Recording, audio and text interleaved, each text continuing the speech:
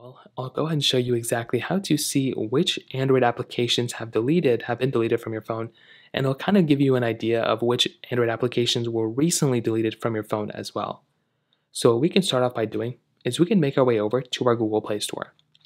Now what we can do here is we can go ahead and make our way over to the top right panel where it'll allow us to go ahead and see our managing of our apps and our devices. So we can click Manage Apps and Devices. You'll see a couple things that come up.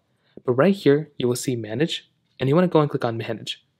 Now, this is where things get a little tricky. So we don't really have the exact way of going through and basically seeing which applications we just, deleted. But you can see that we have like most to use, we have least to use, recently updated. So we have a couple of different things. What I'd first recommend doing is seeing this installed button. I'd recommend changing that to not installed.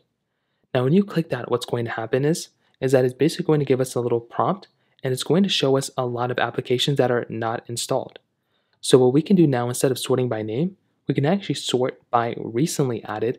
And what this is going to do is it's going to go ahead and show us the not installed applications that were recently added.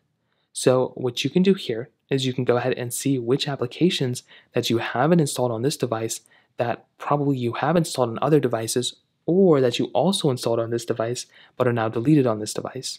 So you can see if I go all the way to the bottom again, you'll see that here's like for one of the first applications that I had here.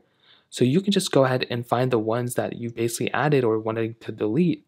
And essentially these are going to be almost in order, not quite in order, but this is going to give you a list of not only all the applications you deleted, but also the apps that are recently added in your like not installed panel. So that is basically how it's done. If you have any other thoughts or questions, let me know in the comment section below. Hit the like button, that would mean so much, but definitely hit that subscribe button. More importantly than everything else, I love every single one of you guys. Hopefully I'll catch you guys in the next video.